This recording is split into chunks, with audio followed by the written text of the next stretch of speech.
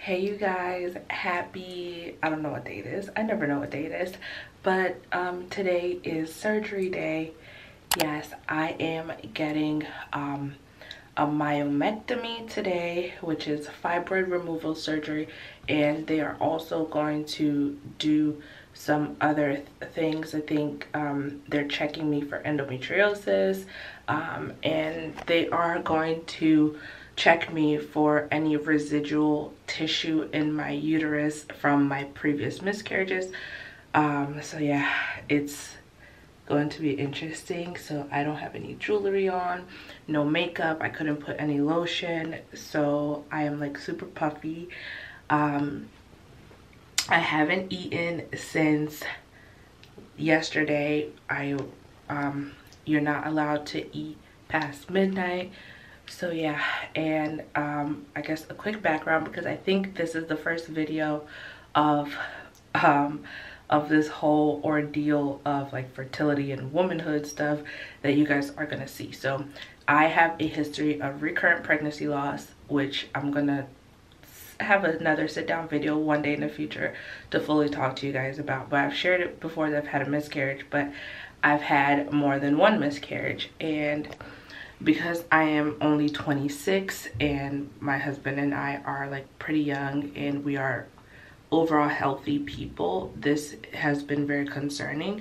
So we've been doing like a lot of fertility treatments, a lot of fertility tests, going to doctors, just trying to figure out what's wrong with us. But one of the outliers is this fibroid that I have. So every time I will go to ultrasounds, they always say, oh, did you know you had a fibroid and blah blah. And so I had to do research, lots of research, and I figured out that I could get it removed. So I had to push pretty much for the surgery to happen. I had to push to talk to the doctor. We went through all my history again, all the options, and then both the doctor and I agreed this is the right procedure. Let's get this fibroid taken out, because fibroids can cause hormonal imbalance and all these different things, which I have. We're about to go there now. I'm wearing this like sweat set from Walmart that I picked up yesterday. It's just like super cheap, but it's pretty cozy because I need to have something that's oversized for the incisions that they're gonna make. They're gonna make 3 incisions and also go through my belly button.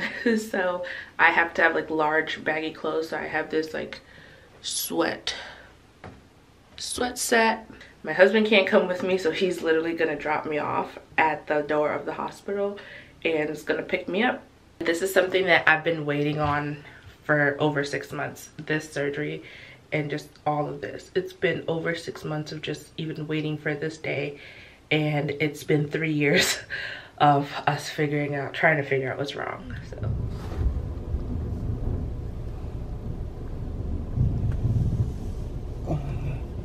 So guys, something that I watched other people do, or when I saw other people's video, I did it too.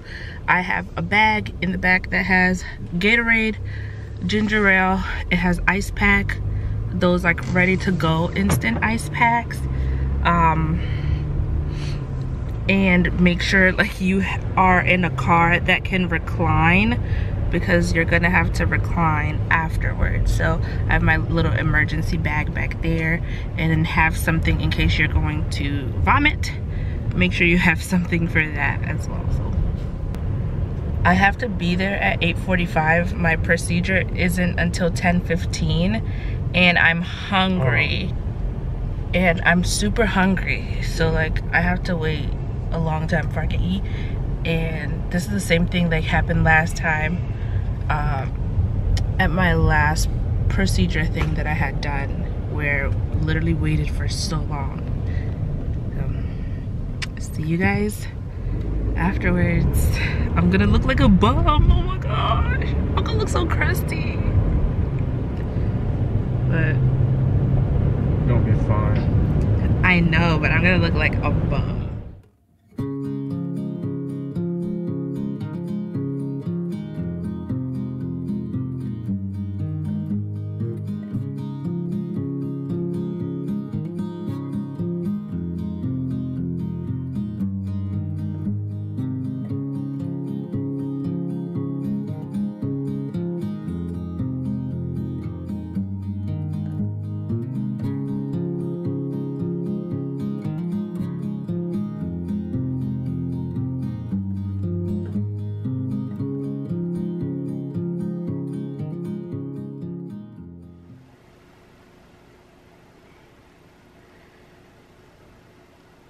We're back home now. I think it's like 4 o'clock and I feel like crap.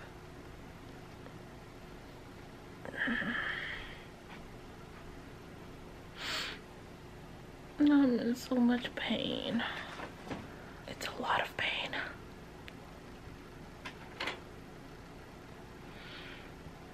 But I've been in and out of sleep due to the anesthesia. And so I'm gonna sleep now.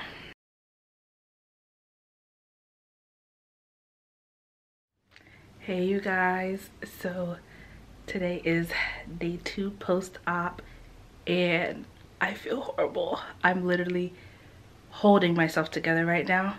I just took a shower, got out of bed, took a shower, and decided to look a little decent, but I'm about to get back in bed because the pain is horrible.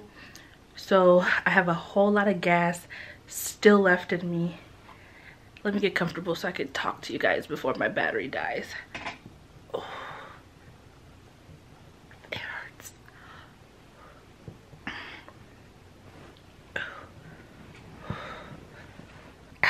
I don't wish this kind of pain even on my worst enemy, who I don't have, but this pain is so unbearable, guys. But I'm gonna try not to cry because I'm in so much pain right now. But wanted to give you guys an update. Yesterday I was horrible. I was in and out of sleep.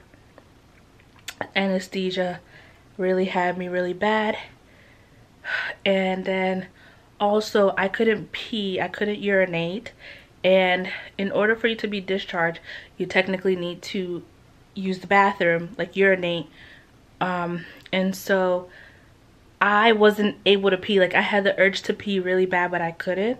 So they still discharged me around like 3 o'clock after like 2 hours trying to get me to use the bathroom. I couldn't.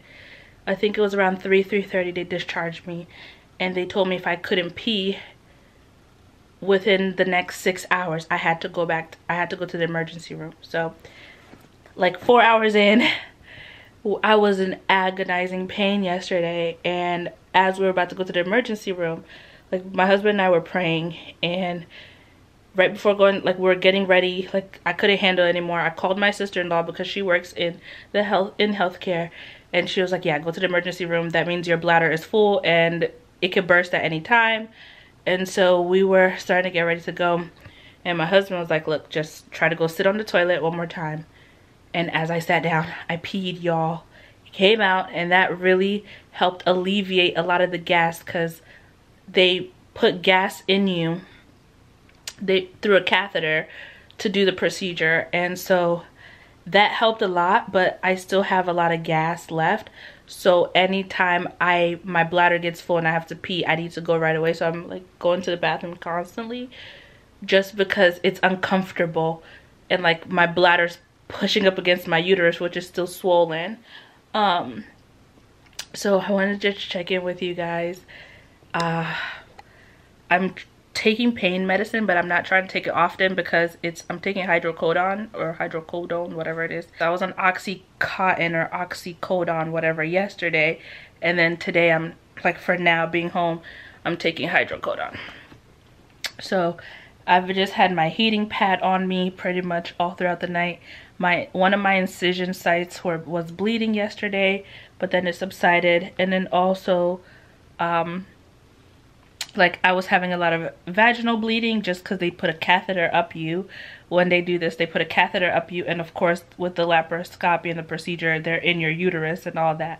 So a lot of bleeding, but thank God the bleeding has subsided. So, and like now I have gas on my rib cage, which apparently it's common because the nurse talked to me this morning. She said that's okay, but you're supposed to try to walk. So I try to get up and go to the bathroom. That's me walking. And like move your shoulders around to try to get the gas out, but it's gonna take like a few days, up to a week, for all the gas to come out. So I really can't breathe too well because on this side my rib cage is full of gas, literally. And then of course like the regular gas here. And I didn't get stitches. They actually glued my incisions, so I don't have any stitches at all. But one of my incisions, like the bottom one, it's really ugly looking. So like, and like I have tension here, which apparently it's normal from the anesthesia and the gas.